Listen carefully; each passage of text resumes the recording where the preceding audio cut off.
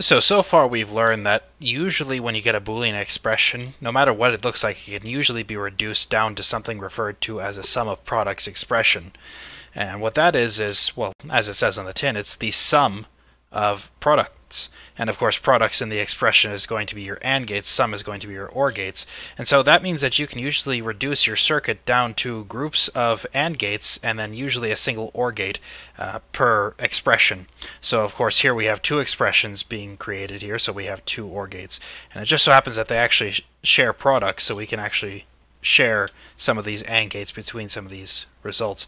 And this little exploit allows us to create something referred to as a PLA, which is a very neat and easy way of simplifying these massively complicated expressions using a pattern that's actually really repeatable.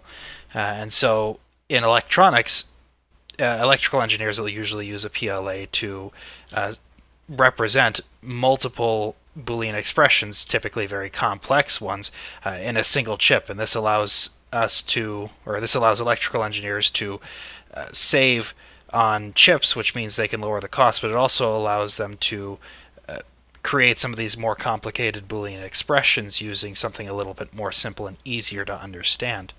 But we can take advantage of this too as Redstone computer engineers. We can actually create a lot of these Boolean expressions using PLAs made from Redstone. And so if we were to translate that into Redstone, our circuit would probably look something like this, where we have groups of AND gates to represent our products, and then we can use our OR gates to produce the sum. So here we have Y1 and Y2, and Y1 of course being the sum of these two AND gates, and Y2 being the sum of these two AND gates thanks to these OR gates here. And then you can see how the AND gates are the products of A, B, and C in particular combinations through these connections here amongst this matrix.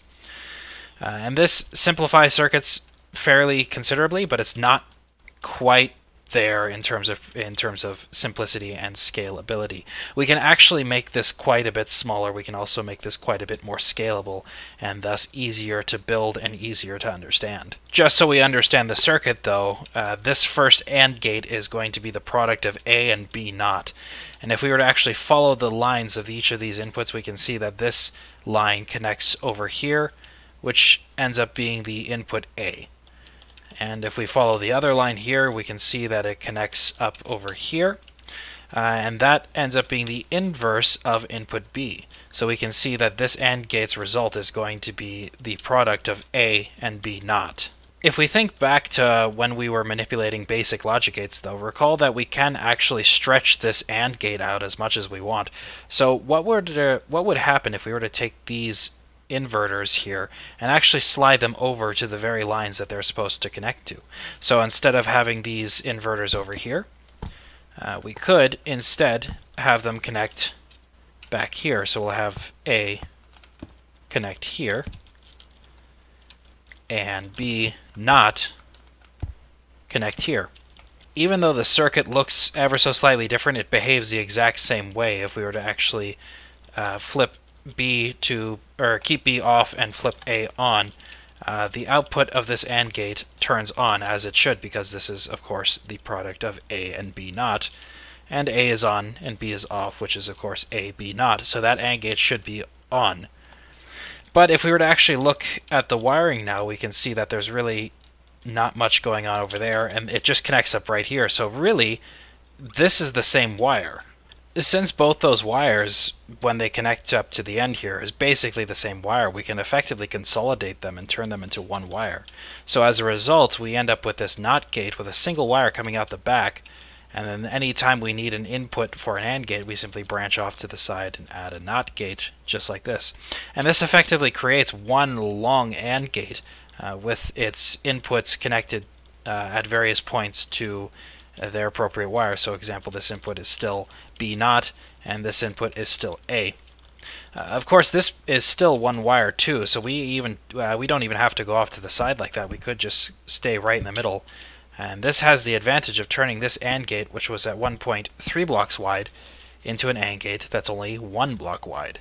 So converting all of our AND gates into this format, we can see that we've already created a circuit that's considerably smaller, and it's also very, very scalable because, again, if we want to add another AND gate, all we have to do is add this single NOT gate with a wire running underneath all of our inputs, and then just add a torch wherever we need that input to connect. Now you'll notice that we don't even have to just add 2 torches. We could add as many torches as we want. In fact, we could even add torch on both the main and inverted lines, but this would actually be pointless because this would cause the AND gate to never be active. So you don't really want to do that. But you can have multiple inputs to this single AND gate and it doesn't change the circuit at all. So for example, with this particular setup, we still have our 3 main AND gates, the A, B naught, AC, and BC. And with this 4th AND gate that I just added, this AND gate's result is actually going to be the product of A, B, and C, meaning that its output will never be on unless A is on, B is on, and C is on. And yes, I'm aware that these 2 AND gates came on as well, but of course these are the results of AC and BC respectively. And because A, B, and C are on, both these logic gates will be on as well. But if I were to go ahead and turn off C, we can see that all 3 of those turn off. That actually isn't a good example. But if I were to turn off B, we can see that this turns off because this requires that A, B, and C all be on. This one is off because it requires both B and C, but this one is on because it has A and C, which are both currently on. So if we were to turn our attention to the OR gates now, we can see that we actually have a very, very simple OR gate configuration here. In fact, it just so happens to be simple enough that I can just put one of these expressions in the middle because it's shared amongst these 2 outputs, and we can just OR them to either side, and that ends up working just fine. But say we have another configuration where we do actually want to use this 4th AND gate, which is the product of A, B, and C. And we actually want to OR that to both Y2 and Y1. We can see that making this kind of connection ends up being kind of tricky, and we end up having to run wires all around the place just to get this to work properly. And it doesn't end up looking very great. It ends up being a very impractical and unscalable circuit, which is kind of the opposite of the point of this entire circuit, is to be very, very easy to build and very, very scalable. So how do we fix this? So if we were to arrange our circuit like this with the 2 outputs kind of veering off to the side here with a line running perpendicular to all of these AND gates, then this allows us to create yet another matrix of the product results and our sum results, which allows us to do something similar over here where we can actually just run a line right over all of our outputs, and then wherever we want it to connect, we simply just have to drop a block down and connect it with Redstone just like that. The problem with this configuration, of course, is as you can see, there's really nothing stopping the backflow of the Redstone signal to travel through the OR gates. So here we have this middle AND gate, which is our AC output, which is shared by both Y1 and Y2. If that turns on, of course, it's going to send a signal down this Redstone wire, and it's going to pass through here, which is going to send a signal down to both Y1 and Y2, which is what we want.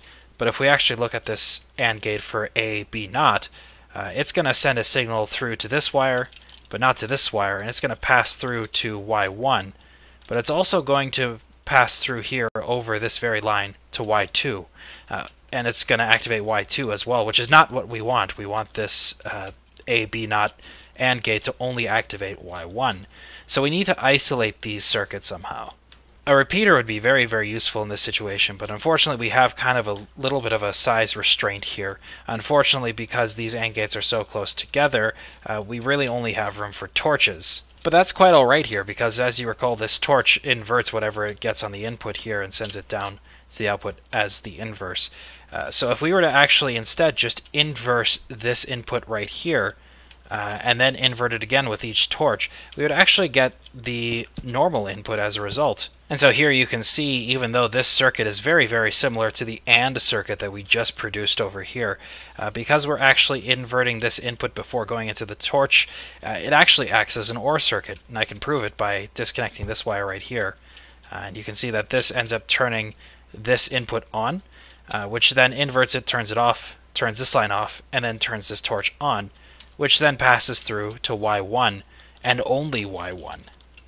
Likewise, if I were to activate this middle AND gate here, which again is AC, which is again shared by Y1 and Y2, it turns this input on, which turns this line off and these inputs on, and those both pass to Y1 and Y2. But now we have an interesting situation here. We now have a NOT gate followed by a NOT gate, and even though we have the very same thing happening on over here, understand that this is actually needed if we want to connect our input here to multiple outputs like we have here.